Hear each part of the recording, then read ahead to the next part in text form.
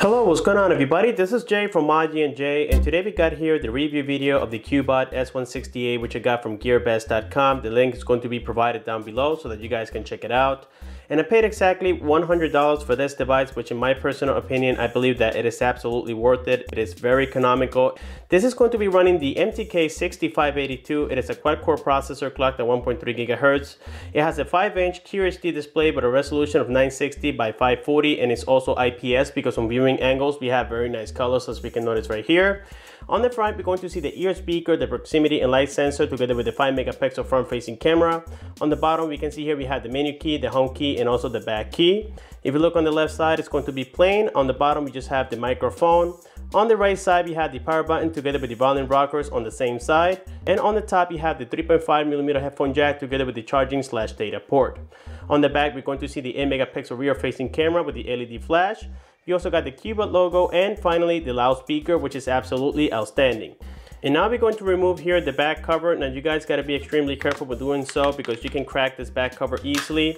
And here we have the battery. This is going to be a 1900 milliamp battery. Now considering that this is only the MTK6582 and it has a qHD display with a resolution of 960 by 540, it is going to last you the whole day depending on the usage that you're going to put on the phone. On the back here, we can see that this is a dual standby device. Also supports TF cards in case you guys want to upgrade the memory. Also, we can see here the Cubot branding. It comes with the actual model and all the bands supported. And again, here we have the IMEI information for both SIM cards. And again, guys, this is working absolutely phenomenal, especially for the price of it. You guys really can't ask for more. And even the build quality around the device, it is very nice and firm. I'm overall satisfied with the build quality of this device. So now let's go ahead and install the battery and see here the boot logo, which we saw already on the unboxing, but I know that a lot of people haven't seen it. So for those who haven't, I'm just going to go ahead and power on. Here we have the Cubot logo.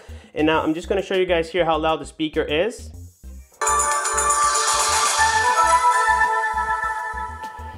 There we go. And here we have the boot screen. It is displaying the time, the dates, and also here we have 4 options when unlocking the device. You can access the camera, the phone, you can also just unlock it or access the internet. And this device, it is also supporting gestures. So basically, if your phone, let's say, is asleep like this, you can just make a gesture on the screen and let's say letter C. I believe it's going to take us here to the camera. Now sometimes it works, sometimes it doesn't work, guys. It just works when it really wants to.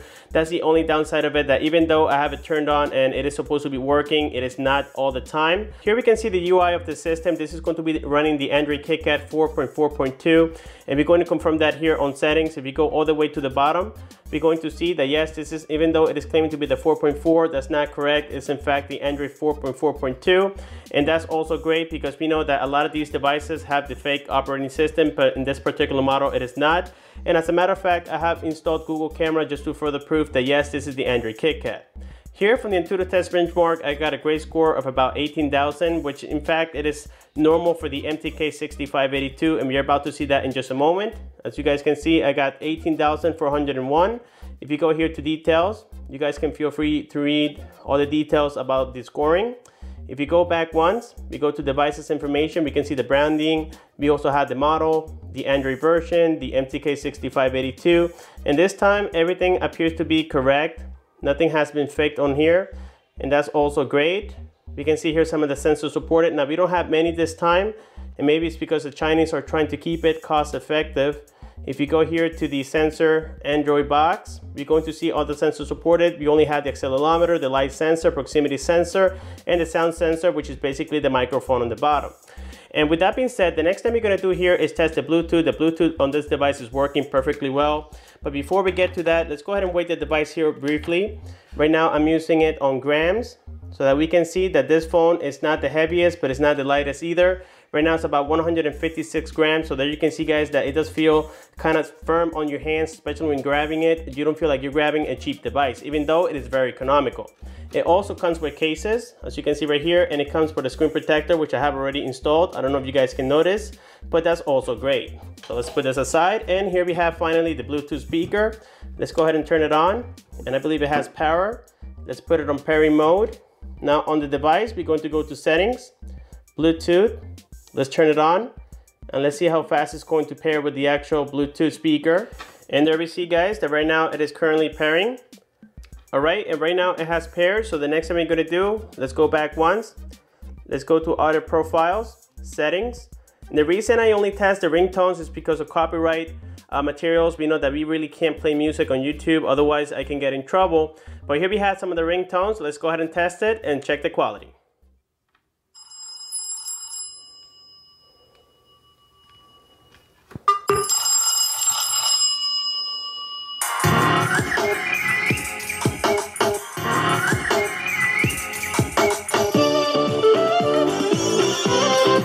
As you guys can notice, the response time, it is great.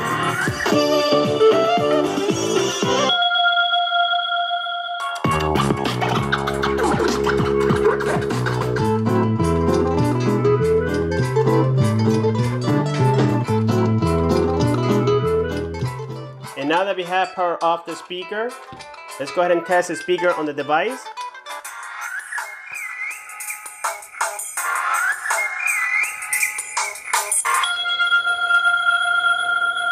As you guys can tell, the speaker is absolutely outstanding. I've never seen a loudspeaker like this one.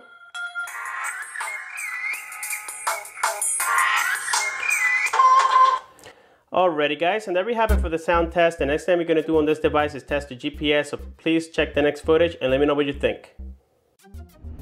Hey, what's going on everybody? This is Jay, and here we are performing a GPS test of the Cubot S168, and as you guys can notice, it is working perfectly well. The great news is that you don't have to root it or do any type of customization to the system in order to get it working. It comes like this out of the box, and now we're going to test it from inside of the house. If you go here to the GPS test, which I have right here, we're going to see how fast this is going to lock a signal. And again, I'm inside of the house, and we can see already how strong the GPS is. It's only viewing about 9 satellites. And it is very fast and effective. And the great thing is that even though I already rooted the device to install some applications directly to the system like YouTube, you don't have to do so. It comes like this right out of the box, so you don't have to worry about rooting or doing any type of hacks to the phone in order to get it working. Which in my opinion, I think is very good, because a lot of people do not like or prefer to root the device because it's kind of inconvenient. You know, you're already buying a phone and you're expected to work out of the box. And also we got here the camera on this phone. The back is going to be the 8 megapixel rear facing camera, and the front is going to be 5. So let's go ahead and test it and let me know what you guys think. Hey, what's going on everybody? This is Jay, and here we are testing the Cubot S168 camera. This is the 8 megapixel rear facing camera, and we can see that the overall focus, the colors appear to be very nice for an 8 megapixel rear facing camera. And again guys, this is only a $100 device. I think it's performing very well, and we can see that the overall stabilization is also great. And now we're going to test the 5 megapixel front facing camera. And finally we got the 5 megapixel front facing camera of the Cubot S168, and as you guys can notice, it is working perfectly well. The colors, the focus, and the overall saturation of the picture appears to be very nice. Alrighty, and there we have it for the camera test, and here we have the actual UI. It's just basic for Android, as you guys can notice right here. If you go to settings, we're going to confirm here that the rear facing camera is in fact 8 megapixels, as you guys can see right here. And right now I have it to the max. And the front facing camera, even though a lot of devices are faking it, this device does have a 5 megapixel sensor on the front, and we can see here guys that the overall quality appears to be very nice. Now the colors are a little bit different, they're changed a little bit. Some of the colors are a little bit washed out, but for the most part it is working. And also if we go here to settings, we go to the camera, we can see that yes, this is in fact a 5 megapixel front facing camera. And again guys, it is working absolutely phenomenal, as you just saw from that test.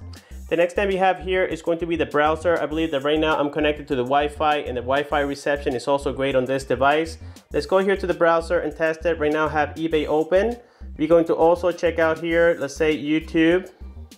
Let me try to type it better. Now, even though the keyboard is okay, I mean, sometimes you get some mistypes and maybe it has to be calibrated somehow. Let's go ahead and open here YouTube once again. And this is obviously using Wi-Fi, so I get about 15 megabits of download speed here at the house, so it's obviously going to work well. Now this phone, like I said before, it is supporting 3G here with AT&T, so let's say we turn off the Wi-Fi, we're going to notice that on the top, we get here H+. Let's go ahead and reload YouTube using just the 3G network.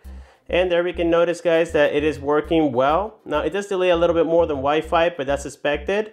Let's go ahead and open here eBay, and we're going to see that again, it is not 4G LTE like I like to say, but at least it's working well for the most part. Now the next thing we're going to do here is go ahead and play with some applications and games that I have downloaded to the device. So please enjoy the music in the background.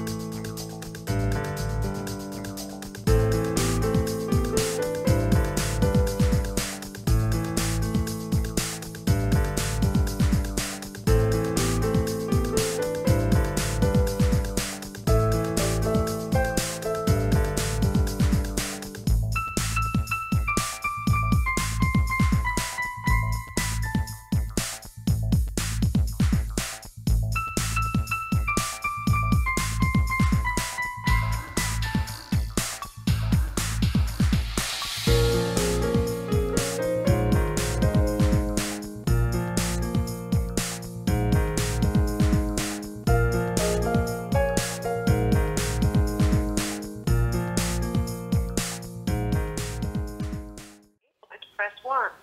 Para español, presione 2.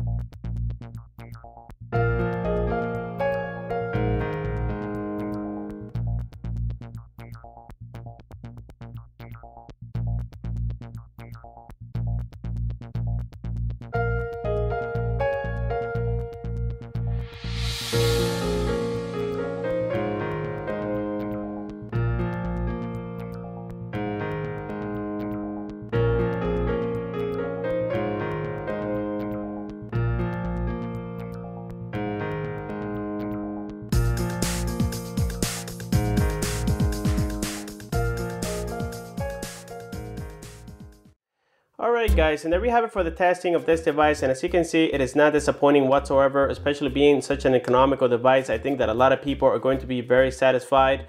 Now just have in mind guys that the only downsides of this phone is going to be 3 of them, and first of all, we don't have a notification LED on the top. Also on the bottom, the menu key, the home key, and the back key, they do not light up, and the resolution is only going to be a qHD display with a resolution of 960 by 540. Another downside of this device is the gesture work. The gesture work doesn't work all the time, and we're going to confirm that right now here on gesture. You guys can see I have about 4 of them enabled, including the letter C, the E, the M, and the O. Now the letter M appears to be working well for the most part, and the M is going to be to open the actual music. Now the letter O, sometimes when I type it, it doesn't work, or you have to be extremely precise, as you guys can see right there. And also the letter C doesn't work as well, even though they are enabled. But other than that, I think that for the price of this device, it is absolutely worth it. You guys are going to be very satisfied with it. And like always guys, if you do have any questions, please don't forget to comment down below. Please like the video, subscribe for more. Thanks for watching, and have a good one.